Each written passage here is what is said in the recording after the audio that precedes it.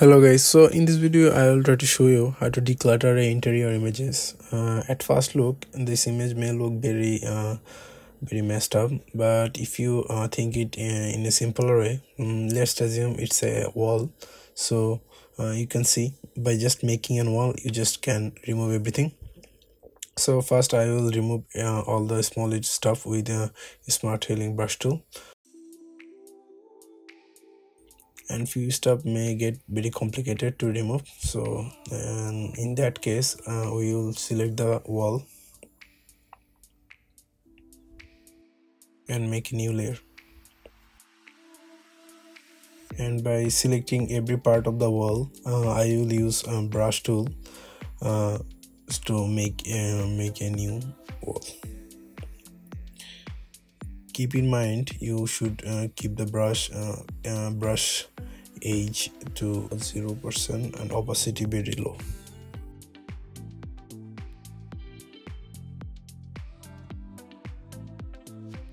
Try to match as much as possible with the previous wall.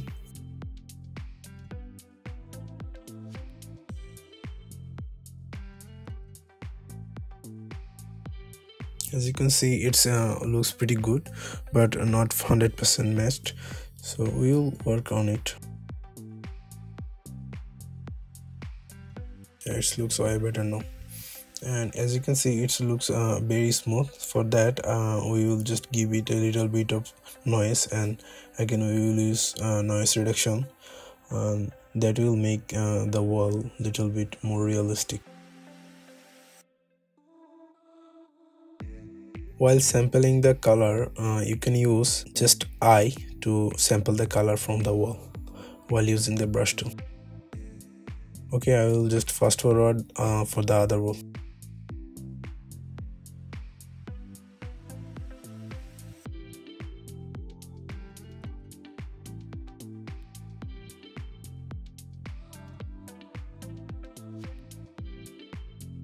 And don't forget to make new layer for all wall.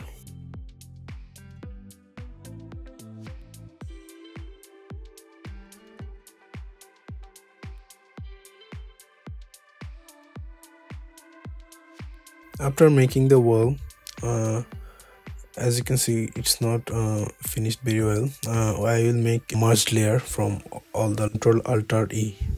It will make a new layer from the existing all layer, and you can use spot healing brush tool to match the color. Sometimes it's work amazing, but sometimes it may not work. So in that case you can use patch tool. It works amazingly for matching two surface.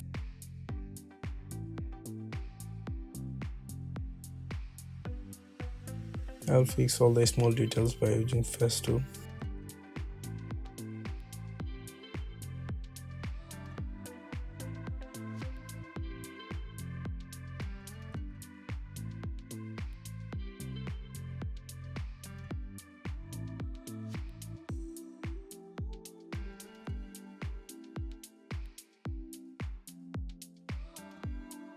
Now I will focus on the window side.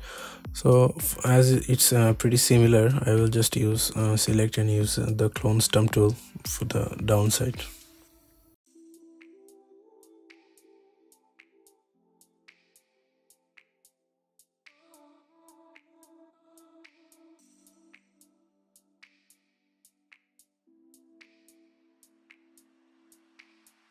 And I will make a duplicate sample from window upper side for the window base side.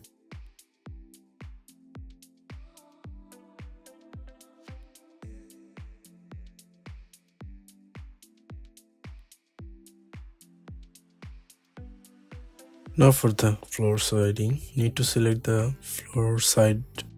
As we have pretty good amount of sample, I can use from here with the clone stump tool. But if you don't have good amount of sample, just search this object name and you can use that option. Maybe it's called baseboard, but I'm not sure. Okay, as you can see there are some small black spot, so for that I'll use regular brush to make it a little bit even. It looks way better now. Let's do the other stuff. For the right and left side, I will take a sample and use it for that. It may seem pretty complicated, but with the control and adjusting every side, it can look pretty good. And the way I'm controlling it by Control T, which is transform.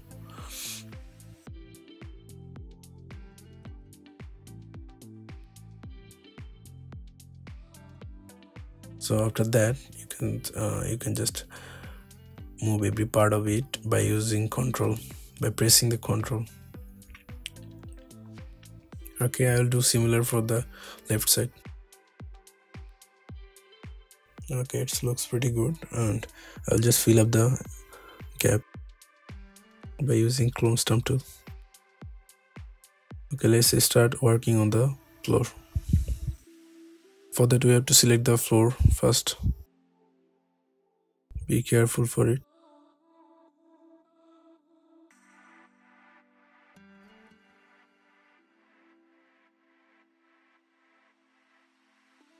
And by using clone stamp tool, we can patch a pretty good amount of real estate here.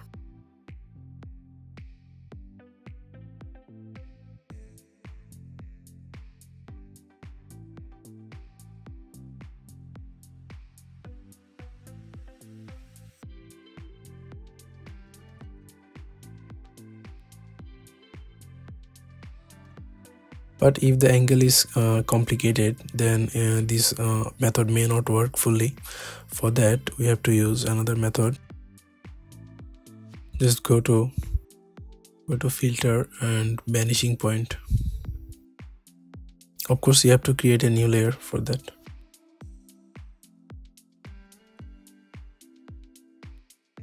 And in vanishing point, you have to select the angle.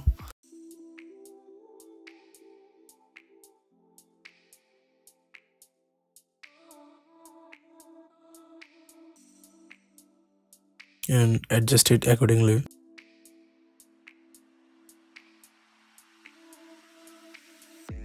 And with the same clone stamp tool here, we can copy paste all the stuff. With the bracket, you can change the clone stamp tool brush size here. I need to expand it a little bit more, and I'll do the same. As you can see, it's adjusting the angle automatically. Just press OK, and voila, your work is done. Let's say previous method didn't work for you and you don't have enough real estate to clone and paste. So for that, just search a seamless wood floor, paste it on the Photoshop. After that, select the wood and from edit, make it a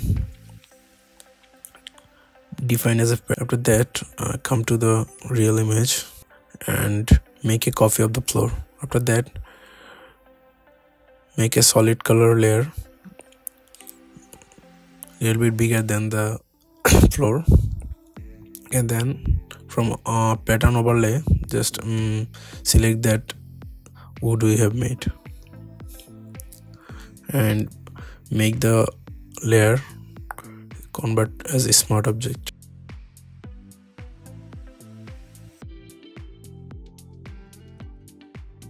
And by pressing Ctrl T, adjust the angle accordingly.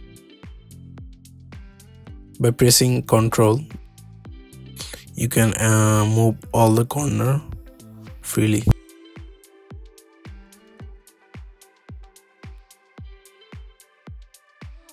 After adjusting the angle, just make it mask by pressing Ctrl and Enter.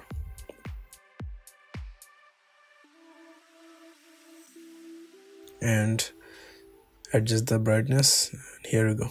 Thank you for watching the video. Subscribe if you have liked it, and thank you.